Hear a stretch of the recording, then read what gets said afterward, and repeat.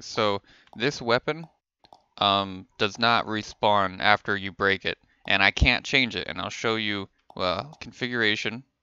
I have it set to respawn 3 seconds.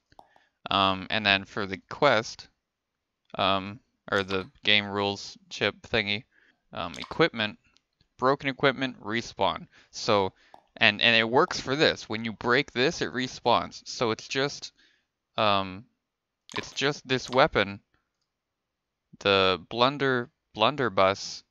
It's just that weapon, or maybe some other weapons too. But the only thing I've noticed is this weapon, and I find that very annoying. And it kind of makes the weapon garbage, especially because it's not even good. Because it's just as good as the shotgun, I think. I don't think there's anything special. It just makes a really nice sound. Um, and I don't want it taking up space or ink in my room if it's not gonna respawn. So I'm gonna focus on all the other weapons. Now maybe I'll have a room where maybe I'll copy this room and maybe I'll have different weapons in the copy. You know, like the weapons I don't use for this room, I'll just have a copy of it and I don't know, put version 2 or something. Anyway, I'm gonna get back to work.